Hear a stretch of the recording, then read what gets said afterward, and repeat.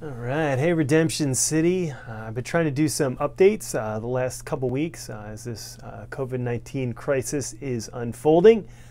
Situations are constantly changing. So this week, instead of rolling out any new initiatives, we've still got our online gathering. We've still got Zoom calls that you can jump on. Many of your communities now are doing Zoom calls as well. And so we're settling into a bit of a new normal. So instead of launching a bunch of new initiatives, I thought I'd give just a few reflections on Holy Week that you can be chatting about with your family or your roommates or whoever you're hanging out with, maybe over a meal together as you're reflecting on the most important week of the year in the Christian calendar. And so first off, I wanted just to comment, for those of you who've been following the church calendar, you know that we're finishing up the season of Lent on Thursday. And so Lent is traditionally a season of fasting and prayer and preparation for Holy Week, for Jesus' death, for celebrating Jesus' death and resurrection. In Lent, we are literally taking up our cross and following Jesus, right? Dying to self. That's the whole idea, that we're walking in the footsteps of Jesus on his way to the cross, that we're preparing our hearts in the same way. So Lent often involves giving up something that we love, something that's valuable to us, maybe something that's distracting to us, maybe something that's good, but maybe it's become a little too precious to us, to refocus our affections and our desires and our energies more on Jesus. And so this year for Lent, I was telling everybody I gave up Amazon Prime to curb some of my impulsive consumer decisions. I've been spending some time in fasting and prayer. But I think Andy Crouch said it really well when he said, I don't think anybody anticipated how much we'd be giving up for Lent this year. We have, obviously, in the course of this unprecedented public health crisis, had to give up a lot of things that are really valuable to us.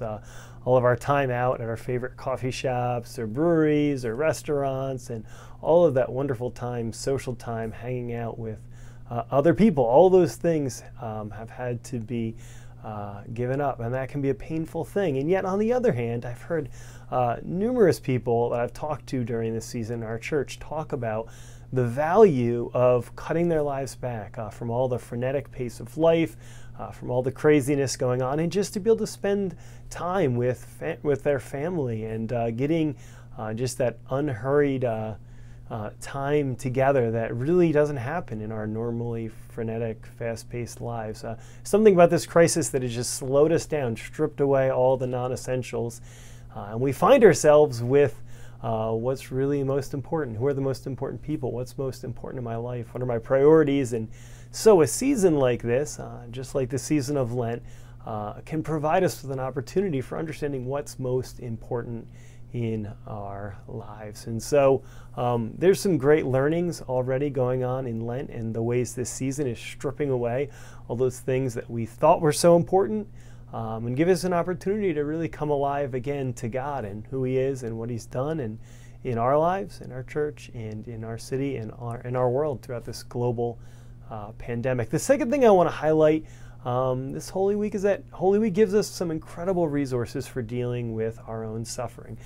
The events of Holy Week run the gamut of betrayal, Jesus' betrayal by Judas Iscariot, one of his very own disciples, agony in the Garden of Eden as he is praying alone that this cup would be taken away from him, denial by one of his closest disciples, Peter, false accusations from the religious establishment, unjust beatings and crucifixions by the Romans, followed by an agonizing death and burial in a borrowed tomb. And so Holy Week, right, gives us so many resources for dealing with suffering. I mean, as classic description of Jesus in Isaiah 53 says, that he was a man of sorrows and familiar with suffering. And we need to be able to tell those who are suffering that God is not aloof, God is not uncaring, God is not unable to relate to our fears and our anxieties and our sorrows, right? The cross reminds us that God came down in the person of Jesus, that he's able to relate to our suffering,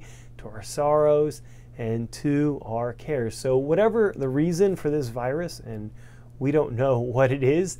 It's not because God doesn't care. It's not because God doesn't love us. He proved that at the cross. So whatever the reason for this virus is, and there could be many, and we're not going to speculate on what those might be. God only knows. But we know it's not because God doesn't love us, and that He can use even situations like this that are devastating in so many ways to so many people throughout the world. He can use it, right, for our good and for His glory. So what the cross teaches us is that we can trust Him, right? He can take the worst circumstance in human history, the execution of the Son of God, and turn it to good. So He can take a pandemic, one of the most tragic global crises to happen in our lifetime, and He can turn it to good. That's the kind of God that He is. And finally, we know how the story ends. As one preacher has said it may be Saturday, but Sunday's coming. We know the happy ending of Easter. Jesus rises triumphantly from the grave. Death can't hold Him down. He is alive, and He's seated at the Father's right hand. And so we have this unshakable hope that a virus can't shake, that death itself cannot shake. We have this resurrection hope that we're going to be celebrating this Sunday for Easter. And I hope you can join us for that celebration, even if it's only online. We're going to really get to celebrate in the midst of a very sorrowful season, and that's not a contradiction. The Apostle Paul was sorrowful but always rejoicing. He was able, even in the darkest of times, to see the unshakable hope that we have as Christians because of the resurrection. So I hope these reflections are helpful to you. I hope they help shape your conversations, or maybe give you an ability to just frame some of the things we're going through in light of this incredible Holy Week that we're in. I pray that it would just meet you in all kinds of powerful, wonderful, and impactful ways. And hoping that this season is a means of grace in your life, and that as Christians, right, walking through this Holy Week, this unique Holy Week, one in which for the first time in over 2,000 years, the church globally will not be able to meet together in buildings to celebrate the resurrection of Jesus, that this Easter, these truths would meet you in new and powerful and meaningful ways. So I will look forward to catching you soon on a Zoom call or a phone call or something like that. But until then, grace and peace.